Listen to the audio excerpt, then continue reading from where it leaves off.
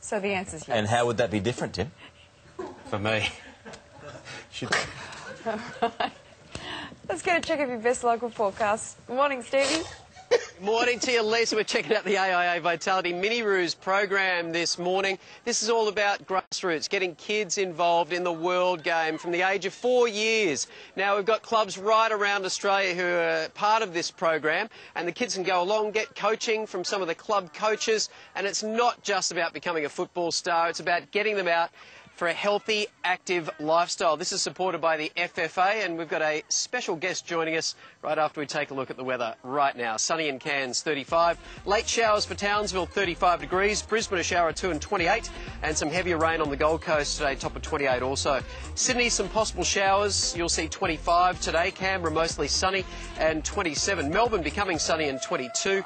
Possible late showers for Hobart, 23 degrees. Adelaide, sunny and 29. Perth, a shower or two. Possible storms, 36. Sunny for the Alice, 32. And Darwin, shower or storm. Possible storms about 32 degrees. Look at the CEO of the FFA, David Gallop, joining us this morning. Good morning to you, David.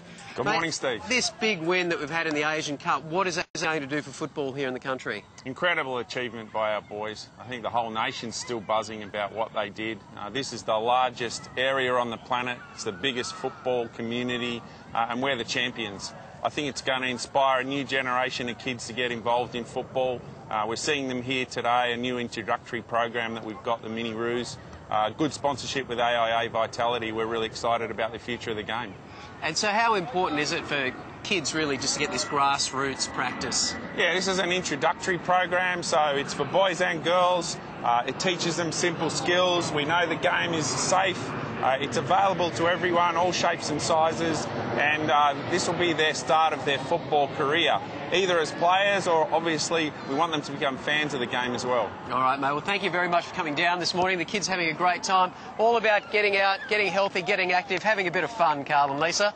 Hey, does David Gallop know anything about Tim Cahill, where he's going to go overseas? I bet you he's got the inside word. He's on top of things, David Gallop. Let's ask David. Do you have the inside word on Timmy Cahill, where he's going, what he's doing? He's keeping that pretty close to his chest. Obviously, he's got some options, not only Asia but also Europe.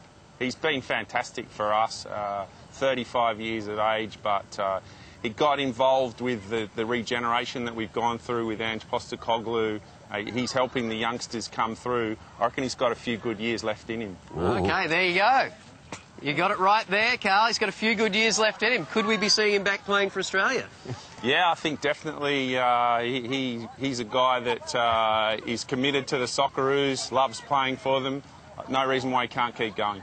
Oof, there you go, Carlos. He can write his own ticket. That's saying something without really saying anything when you don't know. That's the perfect administrator like right there. True CEO. David Gallop. Thanks, Stevie. Coming up, the Miss Amazon contest.